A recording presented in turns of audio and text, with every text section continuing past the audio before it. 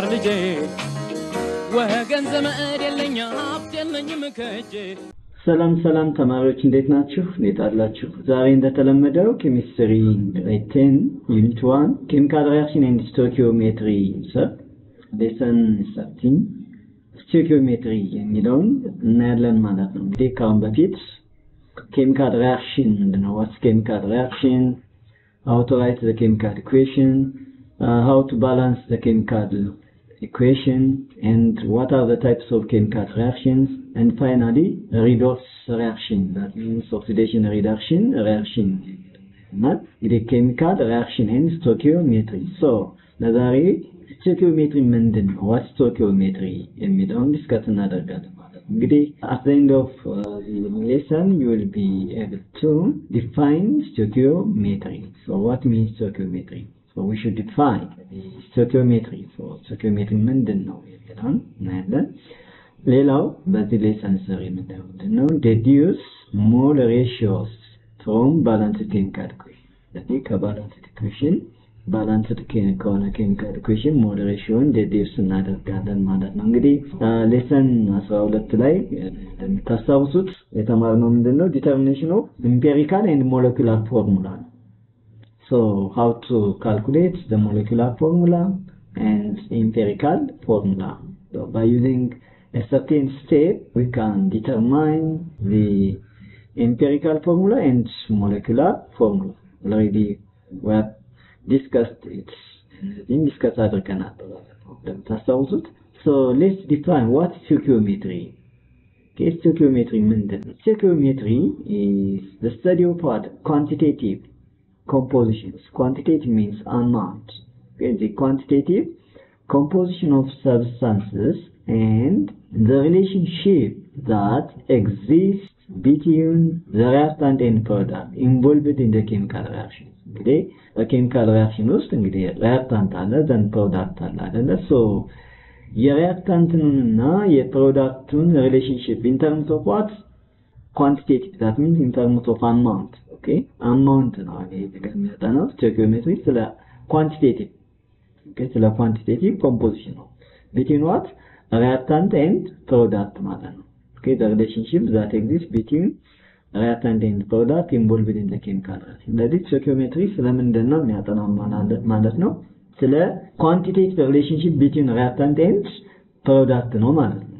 It also study the amount or ratio of moles, okay, masses, volumes, that means volumes for especially for gases of reactant and product. Okay, quantitative ነው ብለናል አይደለ? Quantitative relationship between reactant and product. So ስለ quantitative ስንመራ ማስ ብቻ አይደለም፣ ስሞልስ ሊሆን ይችላል፣ ማስ ሊሆን ይችላል፣ volumes ሊሆን ይችላል for gases of reactant and product. Because during the chemical reactions mass is conserved, number of atoms is conserved, and also energy is conserved, but mole may or may not be conserved ብለን አይተናል አይደለ?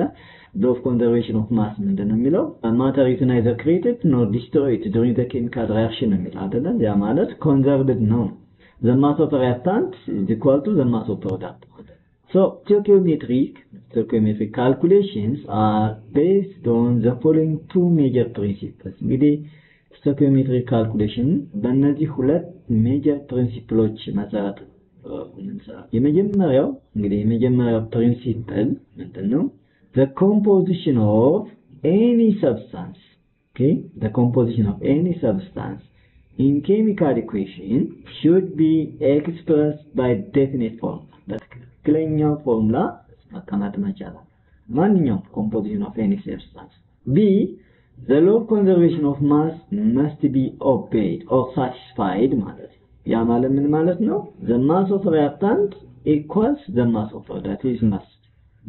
በእነዚህ ሁለት ፕሪንሲፕል መጀመሪያው the composition of any substance ማንኛውም ማለት ነው in chemical equation should be expressed in definite formula, in the correct formula መቀመጥ መቻል አለበት። ለምሳሌ the formula of water H2O ነው አይደለ?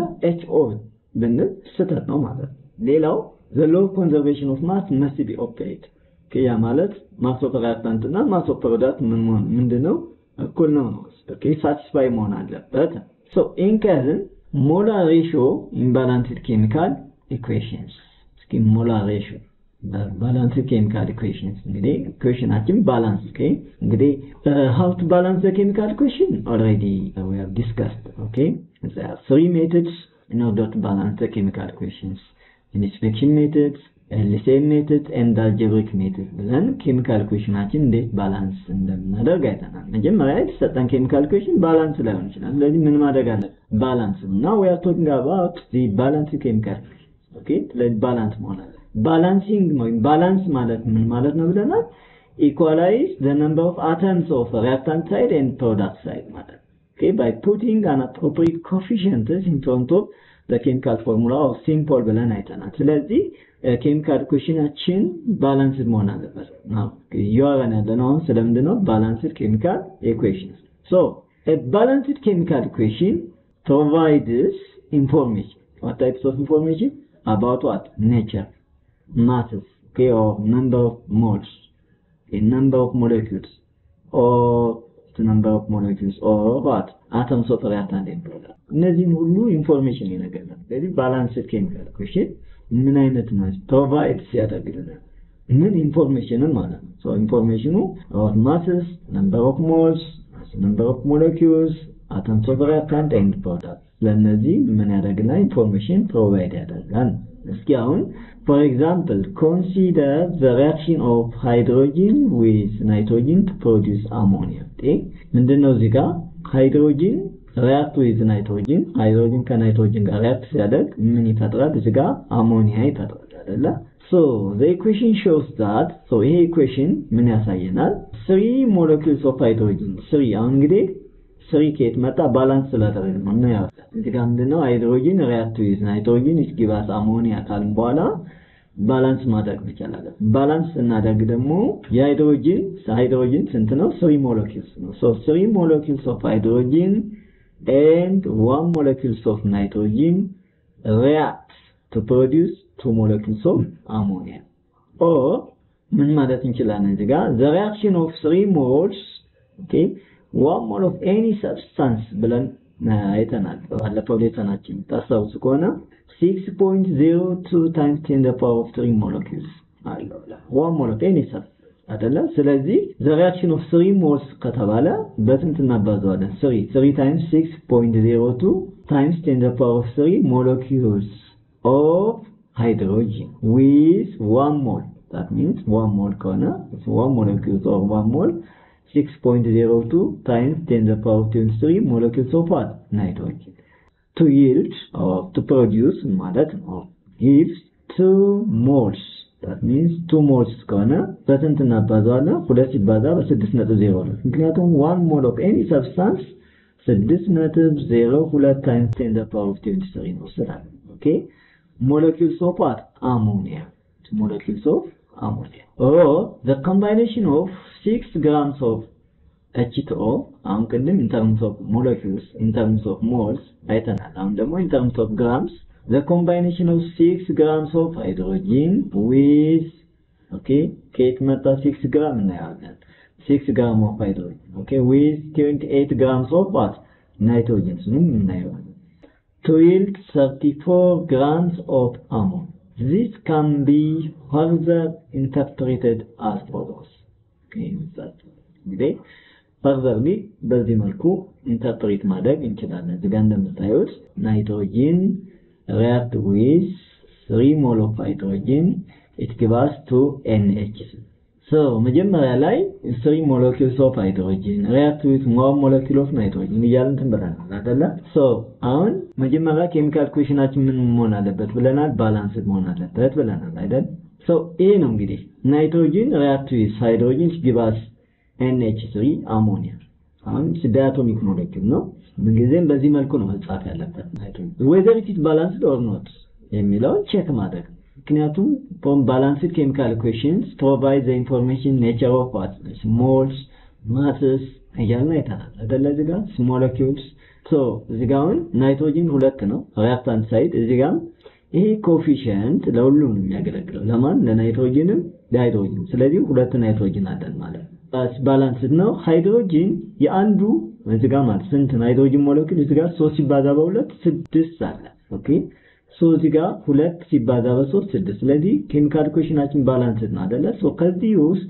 እንዴት ነው ኢንተርፕሬት የምናደርገው የሚለው ነገር ስናይ 1 molecule of nitrogen you see እዚህ ጋር 1 molecule as a coefficient 1 አለ እዚህ ጋር ማለት ነው በስተዋቂነት አንድ ሞለኪውል ማለት ይችላል 1 molecule of what nitrogen react with okay plus sign in chemistry language you should read as what react with plus sign ምንድነው ብለን ማንበብ ያለባችሁ react with እያለ ነው ማንበብ ያለብን so arrow this is an arrow አይደለም so we can read in different ways for instance an arrow it yields produce it forms okay እያልን ማንበብ or it forms እያልን ማንበብ እንችላለን so one molecule nitrogen react with 3 molecules of what hydrogen it gives us or it forms or it yields 2 molecules of ammonia adele 2 molecules of what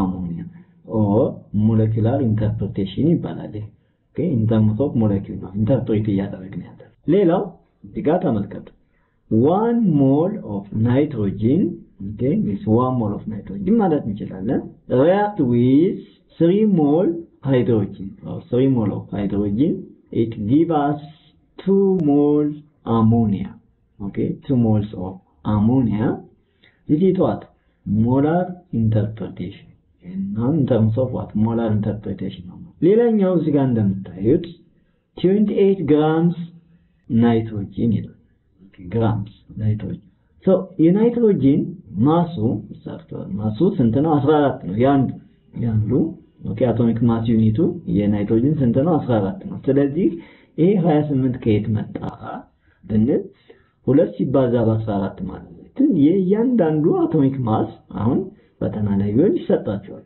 ይሄ የእያንዳንዱ ጊቭን እንጂ መሸምደድ 118 ኤሌመንት አለ 118ቱም ኤሌመንትን 118 ኤሌመንት አቶሚክ ማስን መሸምደድ አይጠበቅብንም ስፔሻሊ ግን ከአንድ እስከ 20 ያሉትን ብንይዝ በጣም ኖርማል ነው ከአንድ እስከ 20 ያሉት ከሃይድሮጂን እስከ ካልሲየም ያሉትን በቀላሉ ማወቅ እንችላለን መሸምደድ ይሄ ሲምፕል ነው ይሰጥም ባይሰጥም ስለዚህ የናይትሮጂን ስንት ነው አቶሚክ ነምበር 7 ነው አይደል 14 ስለዚህ 2 ሲባዛ በ14 ስንት ነው 28 ግራም ኦፍ ዋት ናይትሮጂን የምንለው ለዚህ react with okay so የሃይድሮጂን ሉክ ስንት ሃይድሮጂን ነው ያለን አሁን እዚህ ጋር okay እንደምታዩት ያንዱ ስንት ነው 1 ነው okay የሃይድሮጂን ያንዱ 1 ግራም ነው ስለዚህ እዚህ ጋር ስንት አለን 2 ግራም አለ so 3 times 2 grams of H2 ያ ማለት 6 ግራም ማለት ነው ቀደም ስንል የነበረው the combination of 6 gram of hydrogen ያለው ለዚህ ነው 3 times 2 grams of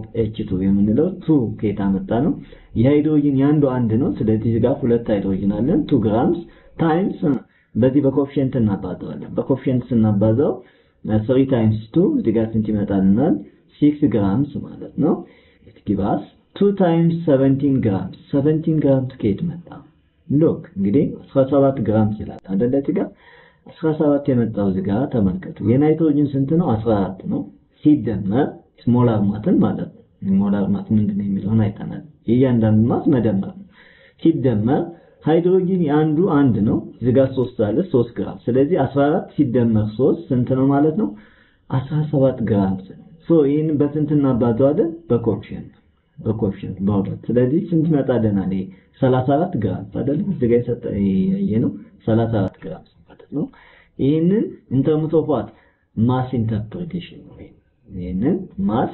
ኢንተርፕሬቴሽን ማለት so in general ጠቅለል ስናደርገው ስቶይኪዮሜትሪ ማለት ነው stoichiometry it gives about the relationship okay or the quantitative what types of relationship qualitative አይደለም quantitative relationship between reactant and product okay ስለ quantitative relationship ነው የሚያጠናው okay የreactant እና የፕሮዳክት so ሌላው stoichiometric calculation is based on two principles ብለናል የመጀመሪያው principles ምንድነው ብለናል the combination of the substance in a chemical equation should be expressed by definite form or correct formula ነው ሌላኛው ምንድነው the law of conservation of mass must be obeyed that means satisfied በእነዚህ ሁለት ሜጀር ፕሪንሲፕሎች ላይ ተመሰረተ ነው so እንግዲህ from balanced chemical equation ምን interpret ማድረግ እንችላለን? Number of moles, okay, molecules or masses, okay? እንደዚህ ዲተርማይን ማድረግ እንችላለን። ስለዚህ እያንዳንዱን molecules or mass-ን or mole-ን interpret ማድረግ እንደምንችል ማለት ነው። so እንግዲህ እንዳጠቃላይ የዛሬው ሌሰናችን ይህን ይመስላል። ያው እንደተለመደው ሼር፣ ሰብስክራይብ እንዲሁም ደግሞ ላይክ ማድረጋችሁን አትርሱ። ለዛሬው በዚህ እናበቃለን። በሚቀጥለው በሌላ ሌሰን እስከምንገናኝ